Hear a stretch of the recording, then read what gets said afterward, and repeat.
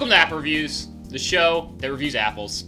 Today we have an apple that we hyped up last time as being in irregular shape. So, let's dish out the apple. Apple Master Seth, give us the apple. What's the apple? What's its social security number? What's the apple? So this apple is known as the MUTSU apple or the crispin apple. It was introduced in 1949 and was developed in Japan. It is a mix between the Golden Delicious and the Indo apple. What do you guys think about the color? It's both red and green, so I'm expecting it's probably going to be somewhere between tart and sour. It has freckles kind of spots. That's fascinating. And how does the skin feel? Actually, you know, it feels fine. It feels smooth. So it's not really notable. Gonna be, yeah. Well, I think we're gonna have to do the break test first to find out whether this apple's gonna get stuck in your teeth. But so far, so good. I'm curious what it'll taste like. Yeah, I am too. Let's do the knock test before we cut this apple up and consume it. It's a little weak. Kind of feels like I'm bruising it. It does, yeah. It does feel a little weak. So maybe that skin's gonna be a little mushy. I mean, a super hard apple isn't necessarily good, but all right, we're gonna cut this apple up and then give our review. You want to do the break test? Yeah. Oh yeah. Let's dive in and just 3, 2. Sorry. Okay. You know, I counted down, so. That was a oh wow. relatively good break. This skin is very thin. It turns out Apple Master Seth was not lying. Yeah, you can really. It's almost transparent.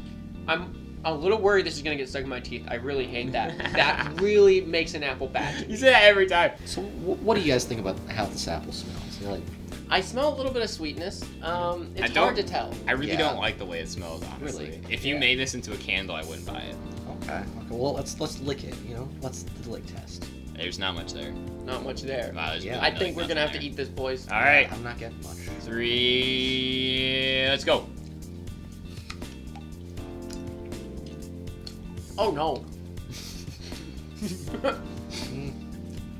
This is giving me nightmares. It reminds me of the Red Delicious. You guys get that too? I don't know, but it's not as crispy as I would have liked it to be. Despite that that break test, what it sounded like, I thought it was going to be rather crisp, but this is a bit mushier than I expected. Yeah, I didn't see the resemblance to the Red Delicious. It's not the taste, it's the texture. The texture is like the Red Delicious. It feels like when you take a bite into it, your whole mouth feels different. Yeah, it's not like good. Hard. Like your teeth feels hard suddenly. The texture is not very good on this apple. Yeah. I do like the taste though. So for me, it's kind of difficult to say where I'd place it.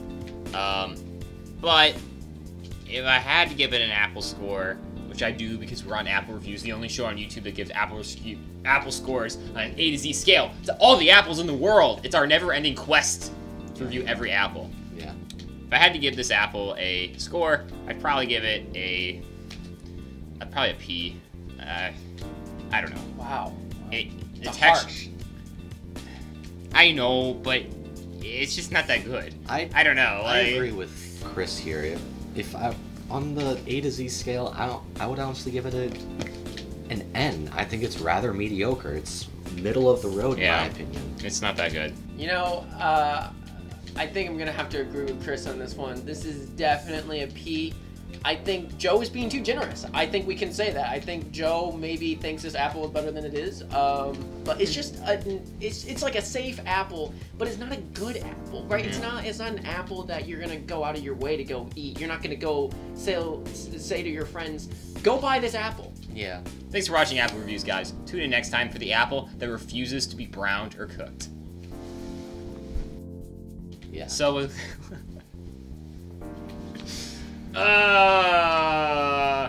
thanks for watching Apple Reviews. Tune in next time.